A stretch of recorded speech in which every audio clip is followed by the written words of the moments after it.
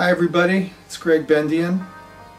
Welcome to the episode 1 of the ProgCast. And this episode, our first episode, will feature composer, violinist, band leader Jean-Luc Ponty. I can tell you that I have been a Jean-Luc Ponty fan since my early teenage years.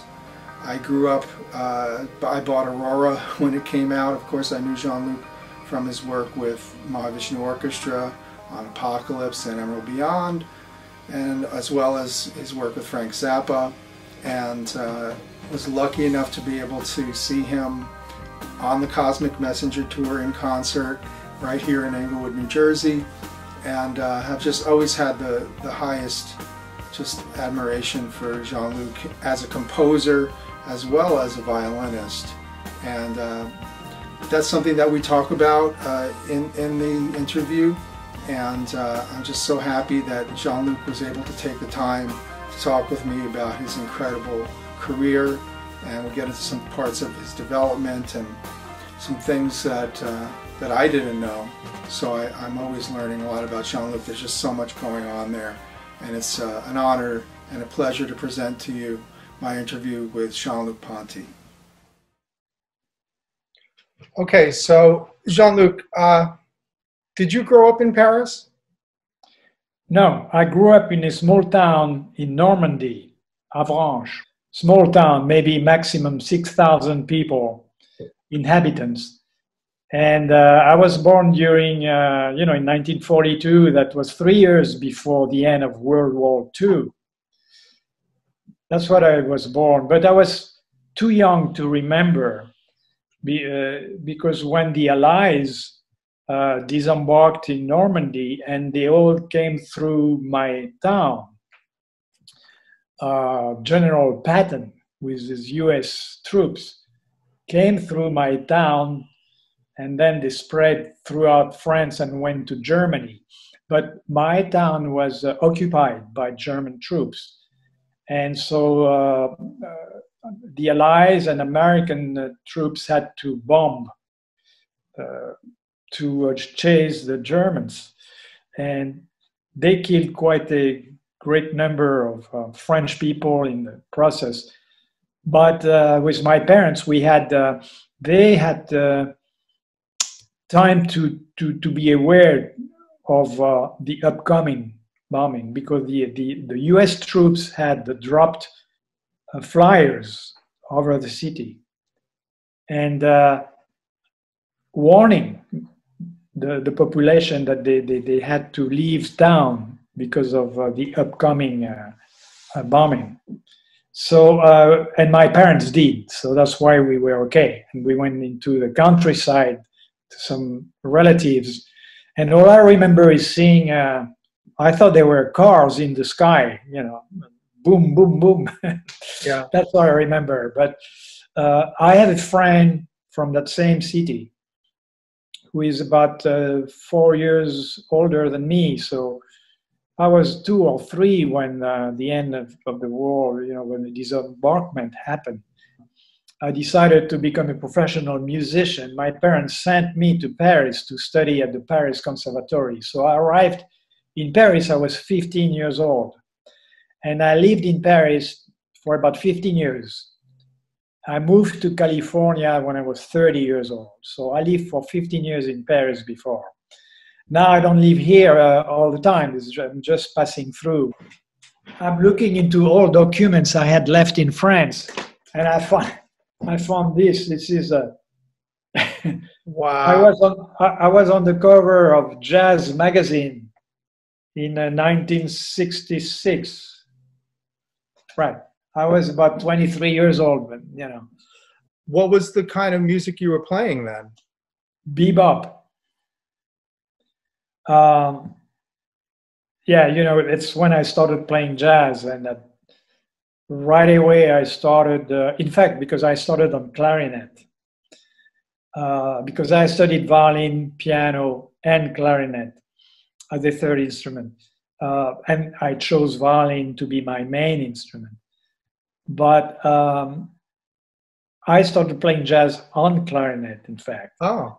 Listening to Benny Goodman, And then I discovered that there was, because that talking about the late 50s, early 60s.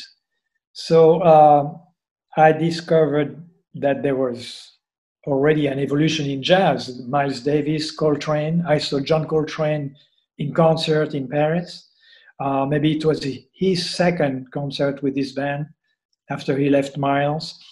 And so I was into that modern style of jazz, and there was no example in jazz violinists, among jazz violinists playing modern style. So of course I had listened to Stefan Grappelli. I loved his playing, Giovenuti, but especially Stuff Smith.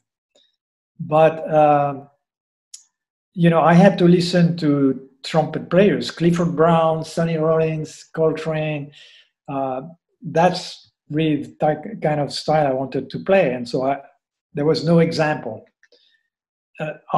as violinist. So I started to build my own style, influenced by trumpet players and piano players as well, Bill Evans and all that. So it was, I must say, I got a lot of attention very quickly on the jazz scene, because it was nobody else was doing it at the time, so they liked it. Especially in those days, they were so much in favor of anything new, any new style, to a point where it was too much, because the older guy were like gone. Stefan Grappelli finished, and I didn't think so myself. I always had this sense of a chain from tradition to newer styles. But anyway. You must have had a nice relationship with Grappelli. Yes. Yeah, he encouraged me. When he heard me play, he said, you should go on. What you do is original. And that was very encouraging to me, because, of course, with the talent he had, even though that was not the style I was attracted to, and I could really learn from his playing, still, I had a lot of admiration and respect for him. I always think that one of the most interesting things about your soloing in so-called jazz rock was that you could always hear that there was a link to bebop.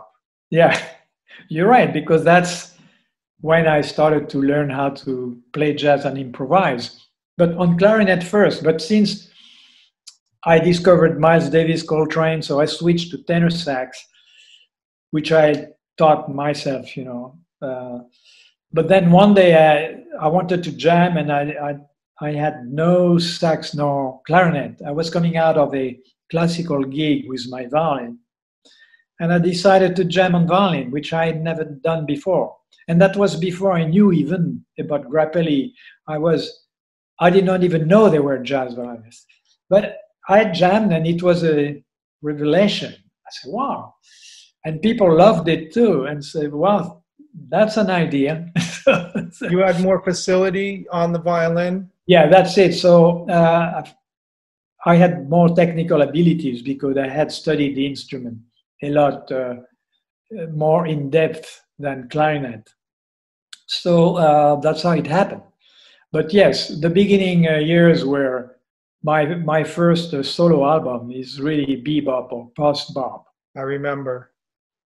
I know that you've always been a forward-looking musician, because that's how you guys do it, and that it was always a new thing for you, a different project, more acoustic, more electronic, and so when you did the retrospective in the U.S. of the Atlantic years, it was such a special treat for us to have you in the U.S. with that killer band, playing Enigmatic Ocean, playing Cosmic Messenger, playing all of that stuff that I grew up on, that really fed my imagination. And, because as a teenager, jazz fusion was on the radio. So in 73, 74, 75, those Yes. records are selling. I don't have to tell you that Enigmatic Ocean sold quite well. Yeah. when it came out, right, in '77. Oh yeah. And so that was a kind of high watermark for that type of exploration, would you say? Yes. And again, since I'm not the guy to look into the past, it was because there was a demand from fans and even concert promoters all the way down to South America, who in fact were fans, involved in the music business because they are fans of music. And so I said, okay, in fact, in my programs, in my concert programs, I always kept a few tunes from the early years of my productions on Atlantic. But that was a different thing. It was really to focus on the music of my early albums that you mentioned. And so I said, okay, let's do it. And that's why it was called the Atlantic Years, because that's the label that gave me my first chance, my first big contract in America. And thanks to which I was able to found my own band and develop my compositions, my musical concept of doing a synthesis of all my musical experiences. I mean, that was the thing that as a young student musician was so important for people like me and many of my generation, was that you guys had training, you had classical chops, you had a larger musical conception, so it wasn't blowing vehicles, it was composition.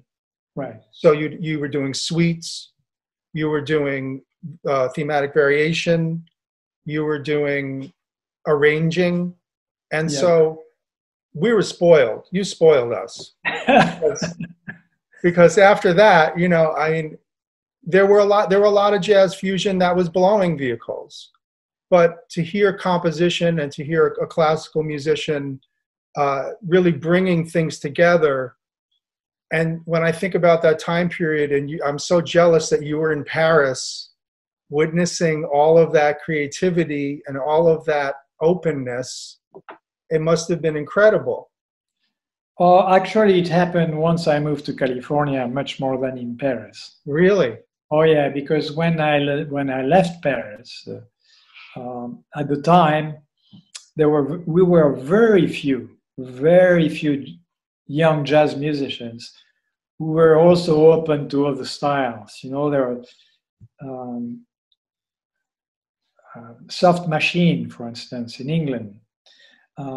I played in London and met them, and we started to build a connection with musicians who came more from the rock side, but had also an interest in jazz because of the sophistication of improvisation that existed in that style. So they were coming from rock, but they were fans of jazz musicians. I remember Ornette Coleman. We went to concerts together and talking about so there was an affinity of this open mind, looking for a way to again to make a synthesis of all the styles that were going on in our generation. So, but in France, I'm telling you, we're very, very few. Most other musicians were just following tradition, playing like in the style of, and mostly acoustic jazz and bebop. And when I arrived in California, the first time was 1967. I was invited by Jean-Luc of the Modern Jazz Quartet, who was program director of the Monterey Jazz Festival at the time. He invited me to perform there. I even performed with his band. And there was a record producer who was in the audience, Richard Bach, who had founded Pacific Jazz, World Pacific Jazz, which was a major jazz label on the West Coast. And he offered me a contract. That was my first American contract, which brought me to LA in the next year, 68 and 69. And he's the guy who suggested I meet Zappa and do a collaboration with him. So California it's strange because being such a jazz fan for me, America was New York, Charlie Parker, Bebop, Dizzy Gillespie, Miles. And so, but my destiny was to be in California. It's so true because that scene was different than the New York scene. But I would love it if you could just give us a few words about working with Frank Zappa. Well, my record producer, Richard Bach, did not know him personally, but he was pushing me. I think he could feel my potential to play to other audiences than just the pure jazz audience. Although I had not yet developed my personal concept of compositions, but I guess the way he heard me playing live in jazz clubs in Los Angeles with George Duke, whom I found, he was a young unknown pianist, and I hired him to put a band together. From Cannonball, right? Yes, later. Then he was later on. You know. In fact, he always thanked me for giving me his big chance in music to bring him from San Francisco and making him known to the jazz scene in LA and later on. So anyway, he's so great. George Duke's the best. Yeah, I loved him. And so Richard Bach suggested I do another album, which would be a collaboration with some rock musician or something else outside. So I was not sure what he was pushing me to do, but he mentioned Zappa, and I had heard of Zappa's music, which I knew was very experimental. And so I said, I have no clue how it can work, but it's interesting. It sounds interesting. So the next day, we had a meeting with Frank at his home.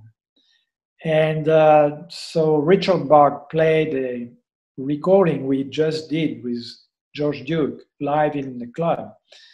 And so after that, Frank thought that we wanted him to play with us. Maybe he said, "These guys are too good for me. What do you want me to play with them?" Which I was very surprised how humble that was. But Richard Bach explained, "No, I would like you to produce Jean-Luc's next album. Your music, you choose the musician, the studio, and so forth. You do what you want." And so, and Frank said yes on the spot immediately.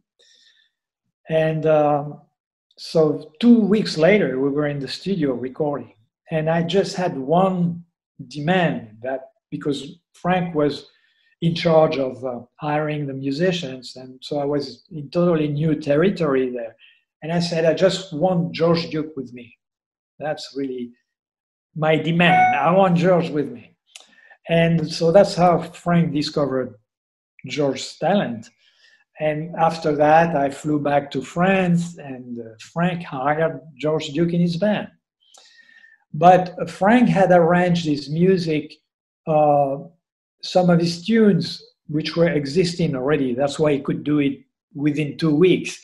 But he rearranged them so that it would be more adapted to jazz instrumental. And at the time, Richard Bach, my producer, did that because he had heard there was a rumor in Los Angeles that Frank was interested to do a jazz project or collaborate with jazz musicians. And indeed, that he must have, because he accepted to do this album for me, which is King Kong. Yes. So when you were playing his music, did his compositional sense have an inspiration to you or a influence? I wouldn't say influence, but that opened my mind because I was in straight jazz, bebop, post-bop. And as you mentioned earlier, this whole development of writing longer structures, maybe compared to symphonies in the classical world. Very ambitious. Yes, exactly. And that was because I felt that in me, but I didn't know how to do it because my background being in Europe in classical music, I grew up with the French Impressionists, Debussy, Ravel, and then more modern like Olivier Messiaen, but Bartok, Stravinsky. These were really the music. That was the music I grew up with, and a big influence, in fact, on my composing, my inspiration as a composer. And Frank too, I think. Exactly. Right? So you shared that. Exactly. And when I saw what Frank was daring to do musically, he was really very bold to make a mix of so many different styles. Mm-hmm.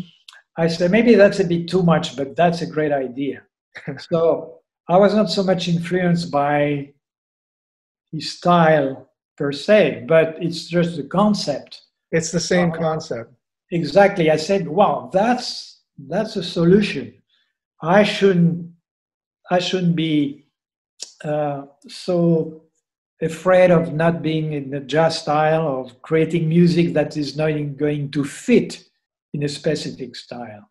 Let's just write whatever I feel and we'll see what happens. But I must say, this was also a great period where experimental musicians were leading the way, record companies, radio stations, and programmers were following whatever was new and of very experimental. It has changed a lot after that, but we were always lucky to be there at the right time. And Ahmet Ertegun. Yes. And he was himself very open. In fact, his brother had met in Japan, Nesuhi, as well, and he was more in the mainstream jazz, but Ahmet was more open to the more modern styles of the 70s and 80s. So, yeah, it was such a great label. They gave me really total freedom to record whatever I wanted, whatever I had in mind. I was choosing the studio, the engineers, it was producing the whole thing, just give the album to them. You just delivered. I just delivered. Of course, if it had not been to their taste, after all right. I was lucky that radios picked up on the music and liked it, and the rest. So, well, yeah, it's an incredible moment of musical sophistication reaching a large-scale audience. Yes. McLaughlin as well, because that was my next experience right after Zappa. Right. And there we had more affinities of in jazz, because he also had played. He is still such a great guitarist. So that was another experience, which was also very stimulating in the same direction of opening your ears, and not. It's not by disrespect, by lack of respect of tradition at all. But in fact,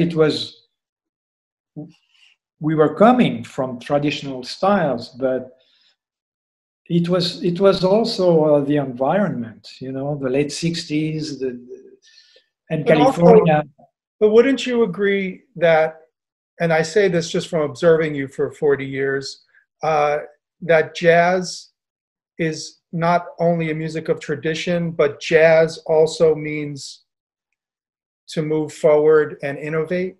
That's the way I felt. That's what attracted me in jazz. That's why I left classical music, because in fact my dream in my youth was to be a composer before becoming an instrumentalist. Of course, I love violin, but my passion was music before any instrument. And I had started, in fact, doing 2 years of studying harmony, preparing, for composition classes. But then in those days, in the 60s, it was very strict. You had to write very atonal, you know, if it was a melody that sounded neoclassic, you Well, were, post Schoenberg. yeah, yeah. So it was too strict. They were really, really, for me, it was too strict. And I Who did you discovered study jazz. composition with in France? I'm sorry? Did you study composition in France? No, just 2 years of preparatory studies for composition. So I took a class in harmony theory, music theory, Where? called in Paris with a teacher from the conservatory, in fact. And so I was preparing to enter a class of classical composition, you know, music composition. But before I did that, I discovered jazz. And to me, it was like heaven because first I could keep playing, being an instrumentalist, and compose somehow, you know, just the fact to be able to improvise was like creating music on the spot. And so even though I came from being a purist in classical music, I became a purist of jazz. Then I met rock musicians, and that opened my mind. That kept opening my mind. And so, in fact, you're right. For me, that's what jazz is about, and that's what it was about to start with.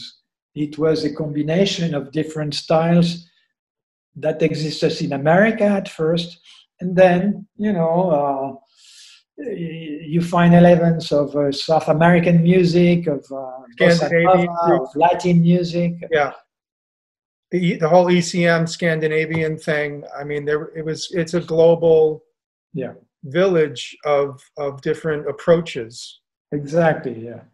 And that's what spoiled us, because when you try too much homogeneity and everybody trying to conform, there's not enough personality, there's not enough individuality. And I think that was the other thing. The individuality was important, and you'd be laughed out of town if you were trying to cop somebody else's thing, right? And then in the 80s, that starts to change. Yes. Yeah, now, well, of course, that music was great in the 50s, 60s. American jazz was fantastic. Absolutely. That's what fed me as well. Besides, I was just listening to, they're just playing on the radio some of the Jimmy Lunsford stuff. Yeah. Those arrangements are unbelievable. Absolutely. I mean, they were great things. So if there is a movement now of young musicians who want to recreate that type of music, it becomes a bit like in the classical music world, you know. Maybe it was strange to people who lived at the same time as Mozart, and then after that, saw people imitating that music. When you come from a different concept, it's bizarre. But after all, I'm open to. Yeah, we appear to be like crazy people going totally out of tradition. But now finally, there is a younger generation of musicians who really absorbed what everybody has done in the past, including us, and who adapt this open mind and the synthesis of styles that exist today into a new jazz. And some are very intelligent and doing with taste. So serious composition. Yeah. Very great exploratory improvisation. Yeah. Any names that come to mind that you've been turned on to? Well, from Israel, you know, there's I'm not very good with name, but there are two young pianists, who are really do beautiful music. Evai Cohen, the bass player as well. You know, that type of thing. And then in Scandinavia, still they keep exploring and coming up with maybe what sounds like almost electro, but with acoustic moments as well. Yeah. So it's all on the table again. Booger Wesselhoft, for instance. In fact, we were talking about doing a project together at some point.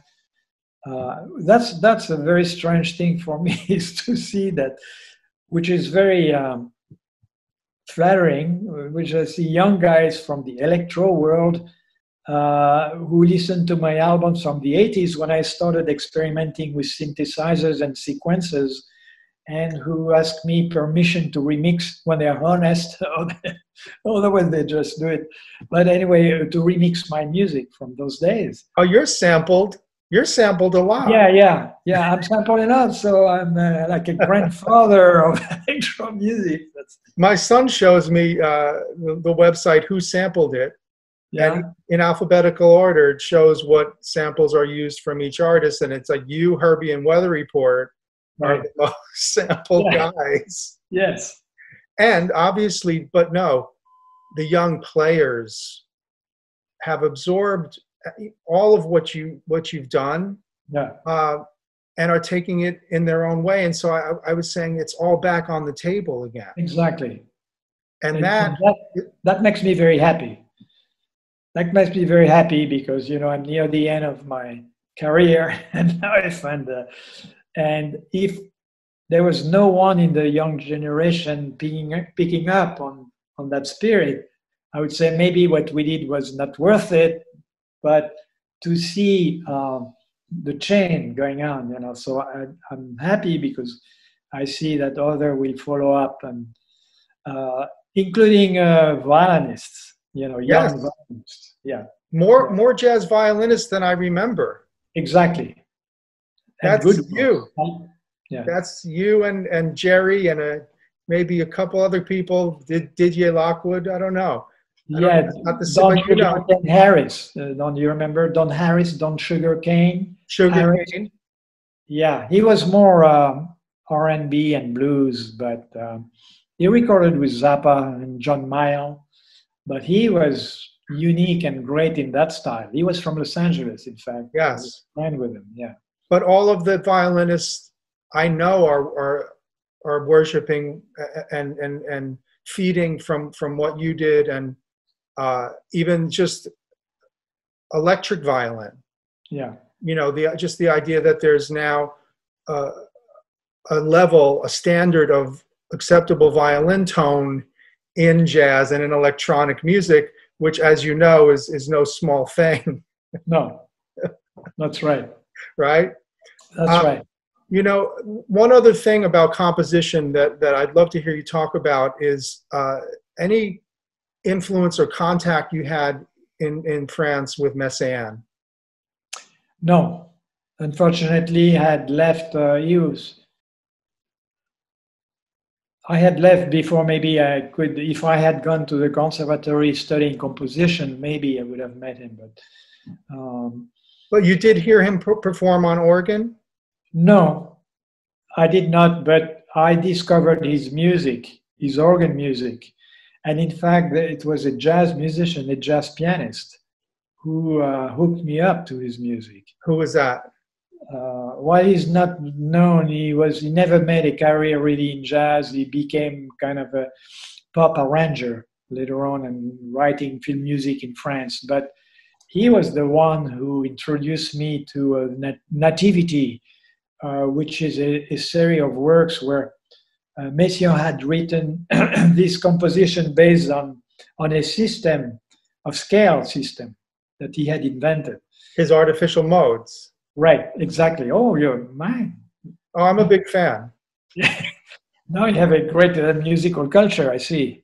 Congratulations. So, yeah, that's, and I must say that nowadays I also listen to the radio. That's how I discovered these young jazz musicians I was talking about, but also classical radio, and I still discover works I had never heard of. But Messiaen was, and Keith Jarrett, I remember I heard, was living in Paris for 2 years in the 60s, and he went. I was told that he went to listen to Messiaen in a church where Messiaen was playing every Sunday. Yes, he had a gig, and when I was working with Anthony Jackson, he told me he made a special trip to France just for that Sunday. Really? Yeah. And now I remember I heard him once, indeed, in the church. In the church. Olivier Messiaen, yes. And that was after I had discovered his works for organ, the Nativity in particular. But I also went to say hello to him, to Messiaen in California. Oh, There was a classical music festival near Los Angeles. I forgot, maybe San Luis Obispo, forgot where it was, but Santa Barbara. with no, not that very smaller town. It was strange. It was because it was really, so out in the sticks, but with the Los Angeles Symphony though. And Messiaen was there, and there was an evening dedicated to his music, and he was there. So I went to shake his hand there. Did he know you? Do you know him? No. I don't think he did. That's okay. Any particular pieces of his besides the Nativity? Well, I would say no. That's really my favorite. I like these organs work better than his piano compositions or orchestra. But there is another French composer, Marcel Dupré. Yes. With you know of him too? Yes. I also love his organ works. Oh my God! And he was contemporary. Yes. Born at the same time as Messiaen.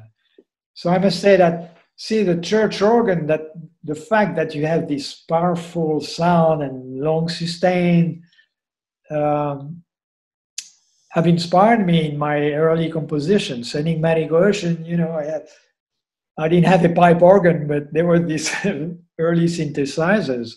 And big organ sounds too. There was Yamaha organ on that? Yes, I had a Yamaha organ, you're right. It's a different sound. Yes. Yeah. It's not the pipe organ, but at least well, you put a phase shifter on it. I had these textures of long sustained chords, that's where it comes from. And you put I'm sorry, I was just going to say, and you put a phase shifter on it. Yeah. That's what we had. That's what we had then.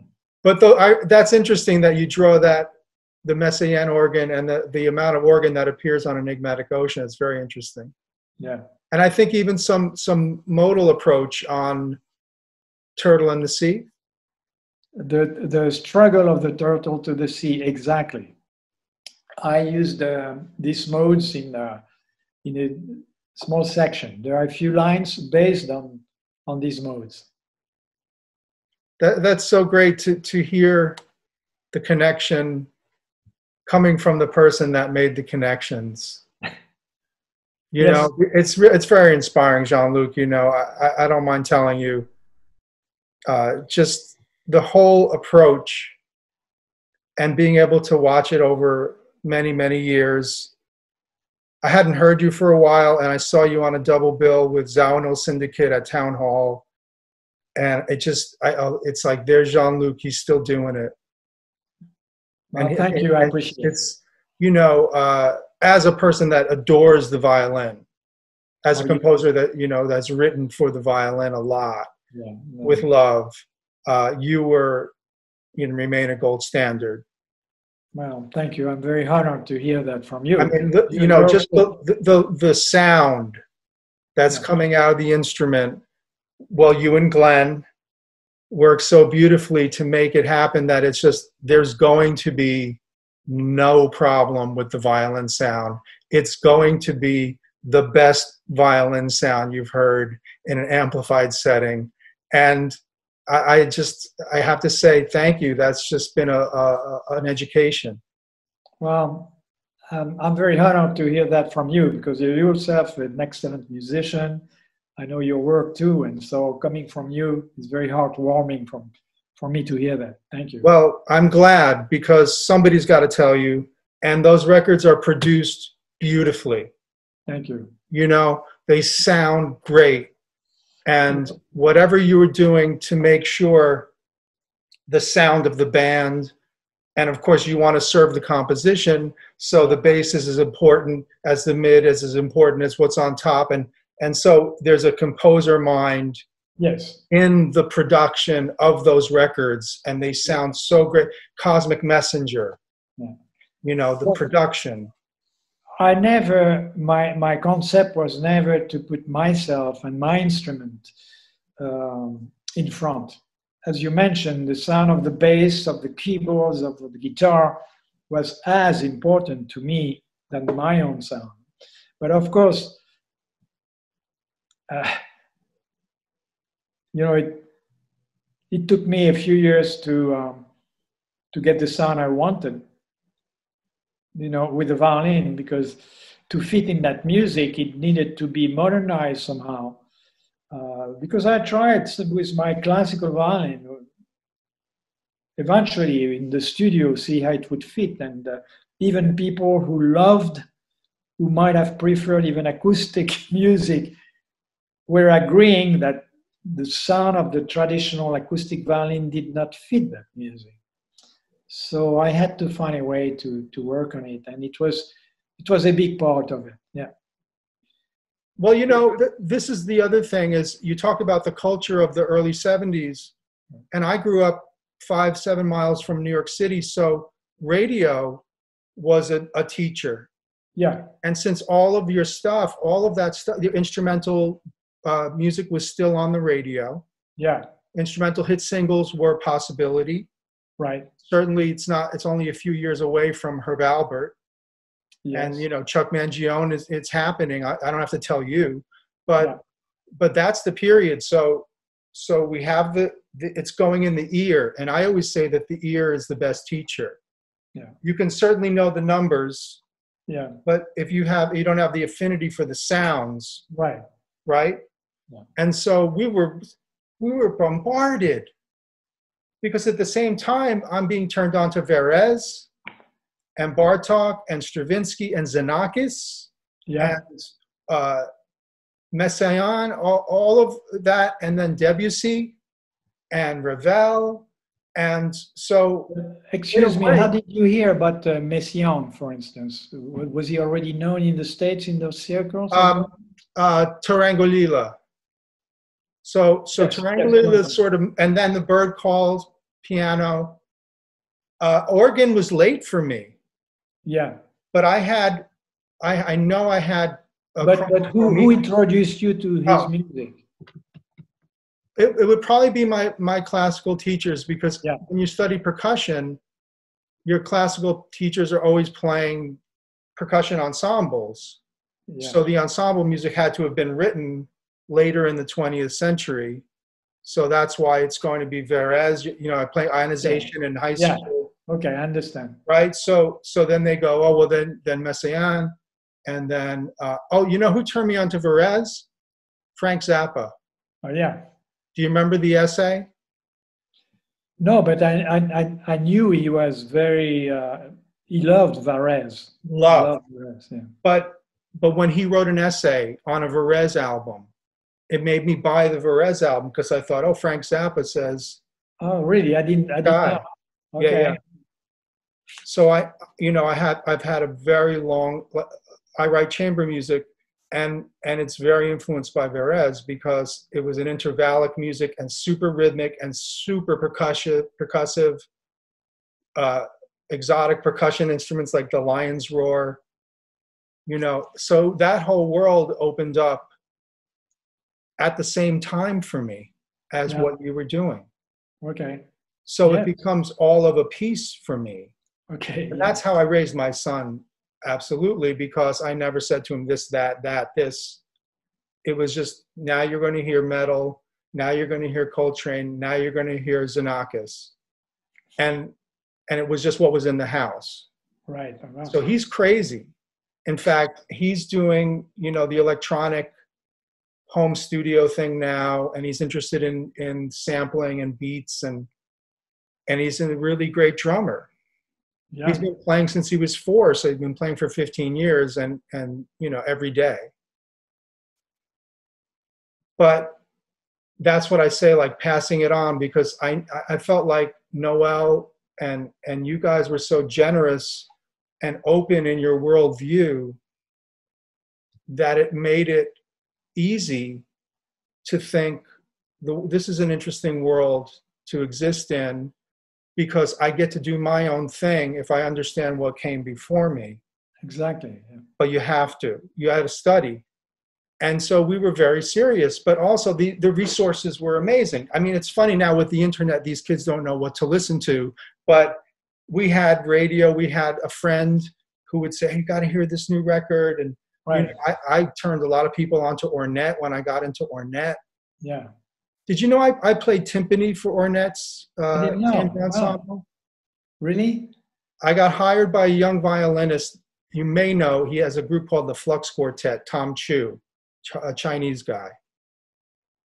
And he was putting together a chamber group to record one of Ornette's chamber pieces that he would solo over, you know. And this is 2000. And so I go to the rehearsals and Ornette comes over and he puts the music on my stand and it's all 1/5 and strict dun dun dun dun dun, you know, back and forth like this. And he comes over and he says, I don't want you to play any of this. Okay. I want you to do what you want to do. Okay. What year was that? What year was that? 2000. 2000? 20 years ago, yeah.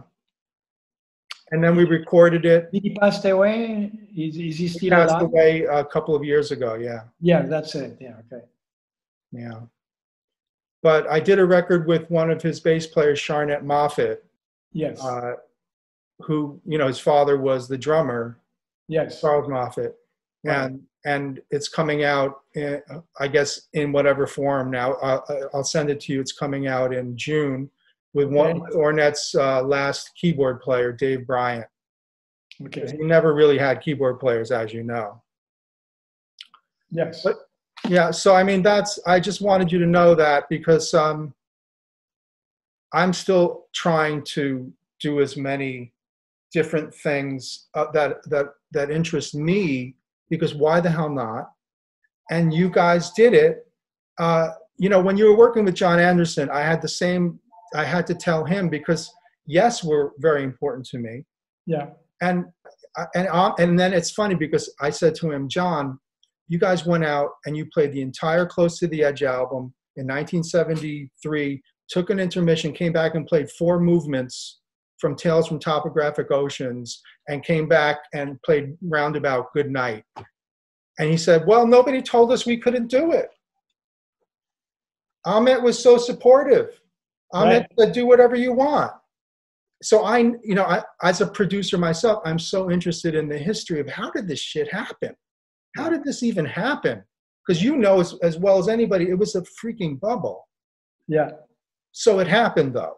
And so when these little things happened and you find out that at a certain point people couldn't handle it anymore, so Yes gets attacked for being too bombastic, and then disco and punk.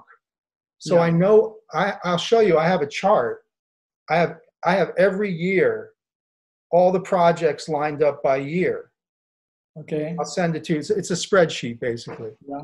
And I want to know when's Freak Out, when's the first Zappa, when is Aurora, when is, each thing. Yeah. And why is 76 such a big deal? Right? Yeah. Yeah, it's strange. You wonder, to me, there is a metaphysical, I mean, I think music belongs to the metaphysical world. Yeah. So, I mean, we reach another dimension through music. Oh, I'm so happy to hear you say that, because I don't think the best stuff comes from we know where. Exactly.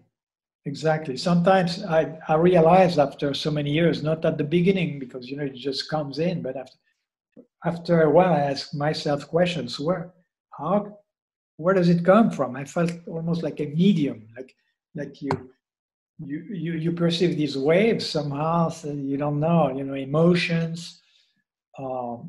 Because sometimes it's so spontaneous. It comes like that in your mind. Or from a dream. Yes. And maybe there are spots, being in LA at that time. Burt Bacharach, I don't know how to pronounce his name. Bacharach. Yeah, he mentioned that. he mentioned that he thought that he felt that being in LA, there was a lot of adventurous music being composed there. I don't know, because I was in other places in the world and in France or Switzerland, and it's still the same. So I don't think it's so much a spot. However, there are so many musicians in the late 60s, 70s, like Zappa, like all the names you mentioned, that and the British guys too. There was such openness in those days. There was this explosion. exactly, yeah. So maybe it's a stimulation to those who have this ability to be open. It encourages you. Otherwise, you are just unique, alone, separate. Ornette Coleman was an example of kind of unique. Well, isolated in a way. That's the word. But otherwise, for me, moving to California was what helped me get out what I could feel inside me and follow my instinct.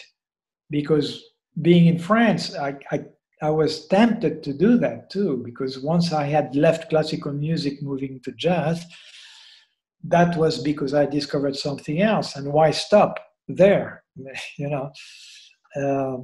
But yet at the time, I felt it was hard for me I was writing a few tunes. They did not fit in the bebop style at all. So I was shy writing music in those days. And it's once arriving in California, we mentioned that earlier, to have the example of Zappa and even John later on. And I said, that's it. Doesn't matter if I will fit in the jazz category anymore or whatever. Let's just... You know who else I put up there as in very important, because classical trained composer, amazing instrumentalist, Jan Hammer. Oh, yes.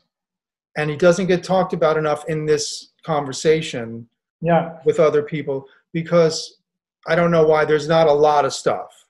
It's a window. Because not unfortunately, but he wrote music, film music very quickly. And television. And clearly, yes, and did great. Yes. But I know that he was turned off by the change in the 70s, and then he's like, fuck it.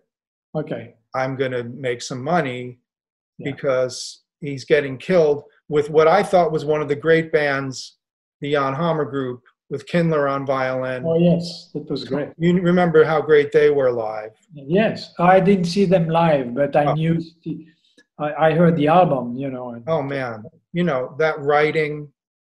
I'm sure. The expression on the mini Moog.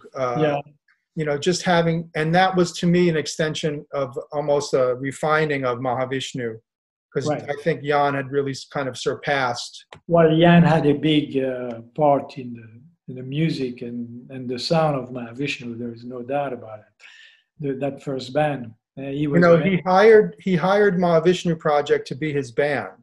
Oh, great! So in Moog Fest, 05 or 06, we were asked because he had come to hear us play Intermounting Flame all the way through as kind of a song cycle, and we would do that. We did the complete Emerald Beyond. So we did complete Birds of Fire.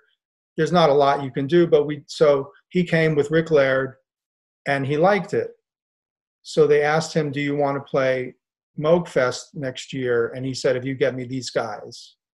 So we ended up working with him. And he sat in my basement for rehearsal, playing all the parts that he wrote in the Mahavishnu pieces. Really? I don't know if it was on record, but I know he said, I remember this part being, and like the chord movement in Vital Transformation or Celestial Terrestrial Commuters. And I said, yeah, of course you did. Yeah. Because now I'm listening, I know what the difference is between your musical ideas and John's musical ideas. Right. because look, what the next thing they did after it is up there with everything that we're talking about. Spectrum, first 7 days. This is the bubble. Yeah. And, so Nat Weiss, was that something that filtered into what happened in your case? Well, no. Nat, it was different because Nat, I think he liked me. I mean, he could see that because when I accepted to join the band, I was not aware of what had happened with the other guys. I just left Zappa because although I was very impressed by Zappa's skill as a composer, I mean, I must say, he was a genius. I really love playing his composition, instrumental composition. Right. And then when he was very happy to have guys like me and George Duke, it was he felt that Ruth and yes, and Ruth was so special. It was good. Jan Underwood and his wife, and Ralph Humphrey and Fowler. Yeah. Anyway, it was a great band. So and at the beginning when we started touring, I had several solos, and but the thing is, I must say, of course, all the guys were kind of jazz musicians, and I was there with George. And when I would start soloing, they would start following me, and it would change into a jazz group, I must say, and get away from Frank's music. And when I see the videos from that time, I understand. I understand that Frank, he was even very diplomatic. He never said anything to me that negative.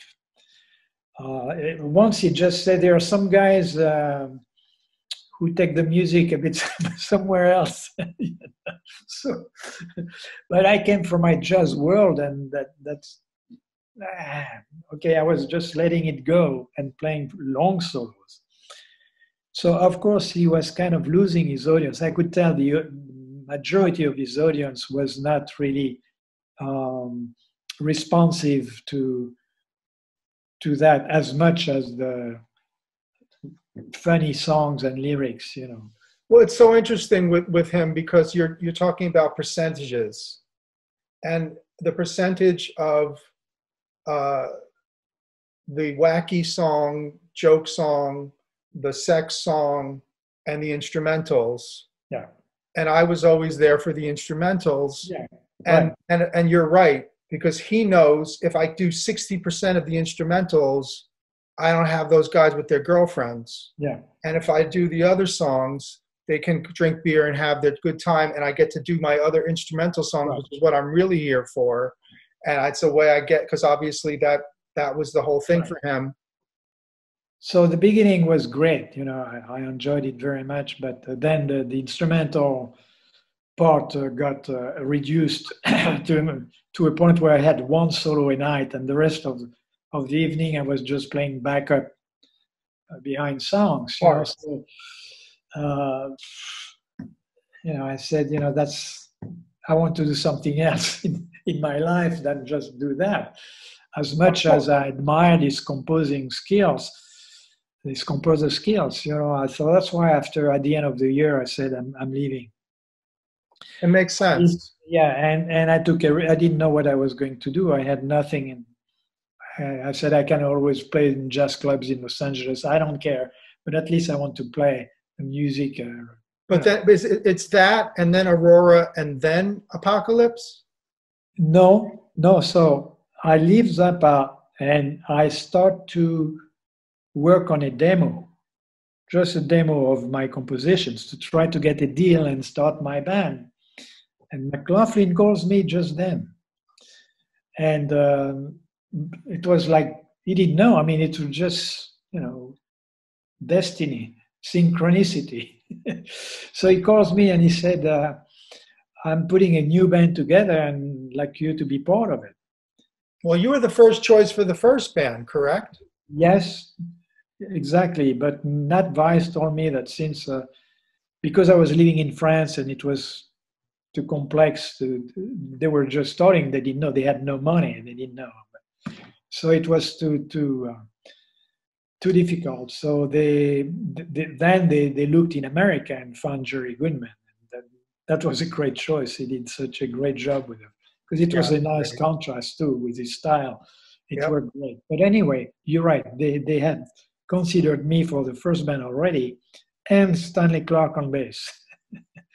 But he was already working with a chick at the time. He was not available. So, well, you know what's funny about that is, you know who the first drummer was before Lenny White in RTF? No. Was Steve Gadd. Oh, really? They recorded Hymn to the Seventh Galaxy. Oh, yeah. With Gadd first. Okay. And when he told Chick, I'm not going to tour this band, they had to get Lenny to be full-time. And they used all the existing tracks, removed the Gadd track, and Lenny had to play along to finish tracks without a click for that whole first album. Oh, my God. Okay. You believe that? That's quite a story. Yeah, but that's so funny because it's that whole thing of they were very complicated too. I mean, that's the other. I guess you worked with RTF. Yeah. Chick's composing. Ricky. I mean, it's another level. Oh yeah. You're right. Yeah, it's hard to read and learn. Yeah, it's not easy. Oh, because then you came in and it's sort of, that was an interesting circle closure, because it was like, since RTF was originally kind of Mahavishnu in a way, it was Chick's Mahavishnu, but I think even more sophisticated compositionally. But then to have finally add you to it, really, it made a lot of sense to say, well, yeah, of course that music sounds great with violin. Yes. Yeah, I enjoyed it. Rain, you know, what can go wrong with that descending line on Cosmic Rain with a violin? Right. Yeah. So in fact, he had asked me right after I left Mahavishnu, him and Stanley had asked me to join Return to Forever, but I had started my band at the time. It was a tough decision because they were at the peak of their. And then they would end right there, and then you kept going. Yeah. So anyway, but to come back to Not Wise, so yeah. So I accepted. You know, I was thrilled to accept John's to play with him and his music because I loved Mahavishnu. But I had no clue what was the reason why he was changing band. I met Billy Cobham later on at Atlantic because he was also signed on Atlantic, and we crossed paths. And in fact, Billy wanted to put a band together with me. He asked me, you know, we talked and he explained what happened. Then I understood. So for me, this story of Pegasus, I was pissed off when I heard that I was not credited, and Not Wise tried to arrange things because he felt that I was important to the group, and he really wanted to keep me going with the Mahavishnu. But then I had sent my demo. I had started writing more and more music, and I had suggested The Struggle of the Turtle. In fact, I wrote it while I was with Mahavishnu, and I had the string quartet in mind. And so I told John I have composition. He said, "Well, keep it for your album." You know, I said, "Okay, yeah." So I accepted the fact that it was his music, and I was there at the service of his music. But after that Pegasus thing, and then he was into this guru thing, I was not, and you know there were other difficulties to be together on the road and all that. So I said, okay, it's time I start my own band now, because I just got my deal with Atlantic, in fact. From the demos? Yes, from the demo. Yeah. So you still have those? I wonder. I'm not sure. Do you have a vault?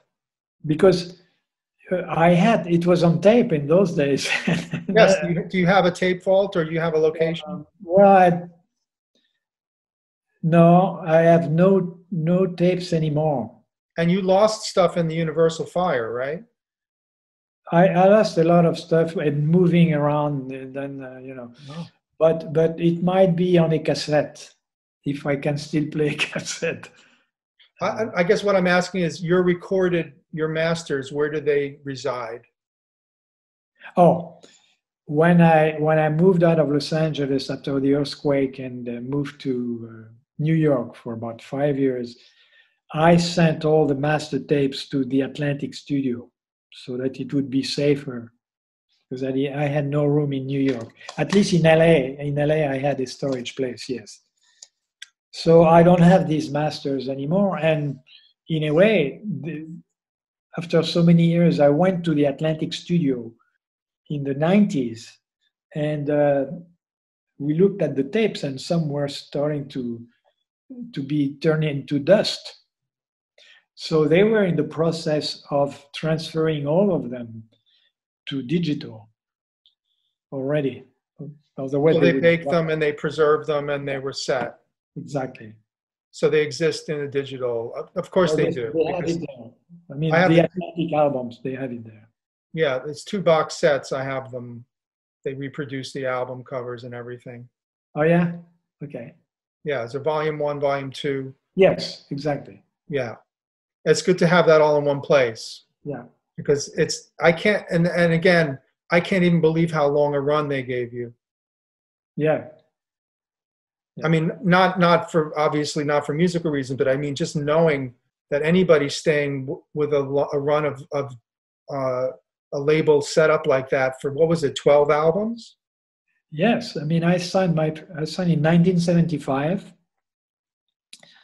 The first album came out in 75. Yeah, Right. I just left Mahavishnu in 75. So, and the deal lasted until 10 years.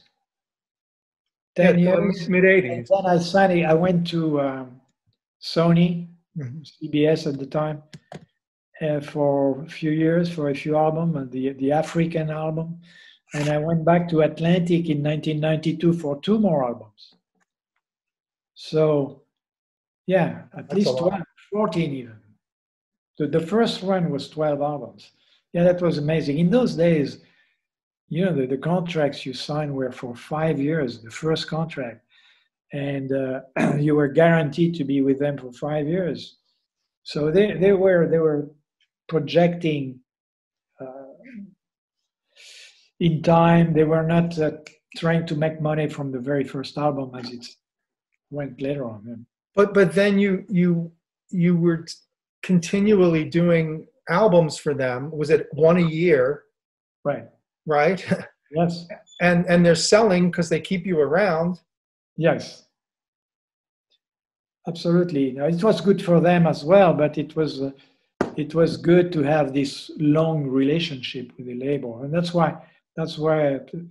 Well, CBS was okay when I signed. There was this black guy who was at Columbia, art, pro, artistic producer.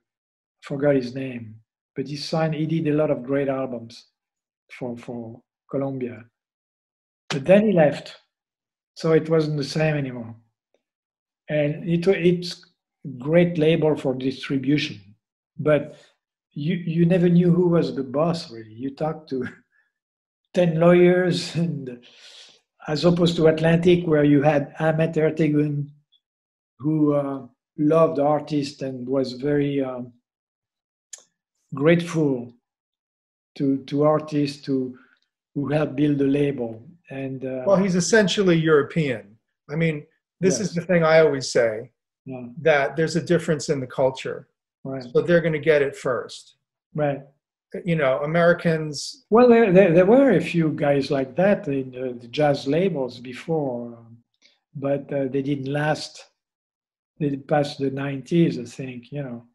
But originally, some of the jazz labels who did the first in 50s, 60s were music lovers, like the guy I signed with in California, the first guy, in fact. But then soon after, 10 years later, in the late 70s, big business, multinational companies started to see there was money to be made in the business. You know what is a turning point for that moment? Frampton Comes Alive. Yeah. You remember Frampton Comes Yes. Alive? Yes. So it was the biggest thing that ever happened, and it was a game changer because that's when people said they smelled the money. Yeah. And it changed the whole attitude. Absolutely. And before that, it is very much an artistic, a cultured thing. Right. And I always tell people this as well, that people like my parents, who were not musicians but listened to all the sophisticated pop music that was on the radio. I mean, and also took music classes in college, whether they were going to be musicians or not. You had music lessons. We had music in our school from first grade to preschool. My mother took me.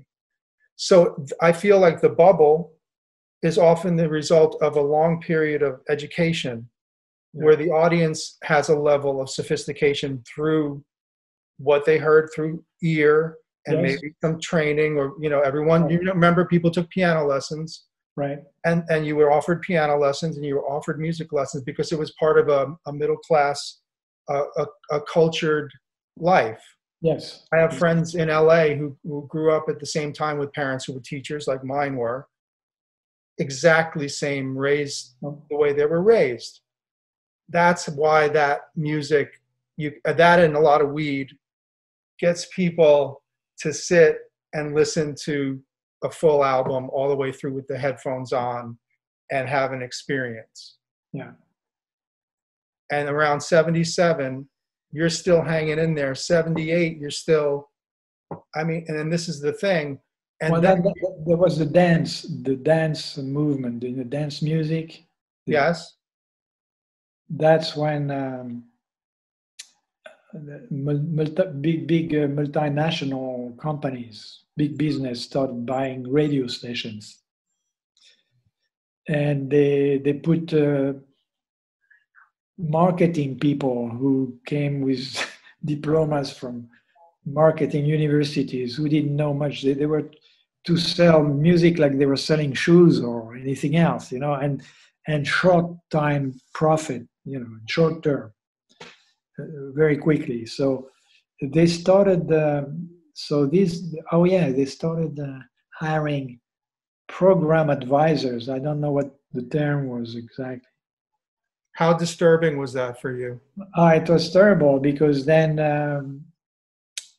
from one year to the next, people like me and my music were not played anymore in the big rock stations. They were imposed to play top 40 and really, playlists. But not just instrumental music like me, even some alternative rock bands, gone when the exposure worked before. I remember in 1979 when I arrived in Cincinnati, the rep from Atlantic, the local rep, told me, your album, maybe it was Cosmic Passenger then, so your album is doing great here. You're #1 in town with Bob Dylan. So just to say that exposure worked, right? If you give people options, they can partake of them. If you tell them what is available, that's mafia. Right. Well, Jean-Luc, I could talk to you for hours, and maybe we can do more of this. It's not every day I can talk to someone who is as knowledgeable and as good a musician yourself, but you have understood a lot, everything you have understood about the evolution of music, and it's great. It's pretty rare, I must tell you. That's why I appreciate doing this interview. Thank you. It was your influence and Mahavishnu and Zappa as a young person that I said, if I want to do something, I should study jazz and I should study classical, and I did. Great. So I studied classical percussion. I studied composition with Noel DaCosta, who was one of the first African American classical composers in the U.S., and he was already doing Max Roach and an orchestra concerto. So Ron Carter orchestra concerto. So it was available to me. And he was a violinist who was a session guy, you know, that I could send you his discography with Les McCann and incredible. Oh, really? Yeah. So Noel was heavy. And a violinist. And, you know, I was lucky because I wrote for him when I was in college, and he would play my stuff. Great. So the violin, you know, but that idea of putting it all together in your own way after having seen you guys do it and continue to do it was formative and super profound. Well, great. Well, I'm happy we share that, and that you young guys keep the chain going. We're here, and we're passing it back. Yeah.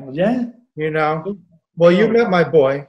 That's what it is all about. Yes. And my students actually too. I know you spoke to them very nicely about working with Alan Holdsworth that day. Yes. Yeah. So yes, it goes on. Great. You've made an incredible impact, and it's still rippling. Well, that's great to hear. Thank you. Thank you. Thank you, Jean-Luc. And you're welcome. You stay well. Yeah, you too. And we'll talk again soon, I hope. I hope. All right. Okay. Bye-bye.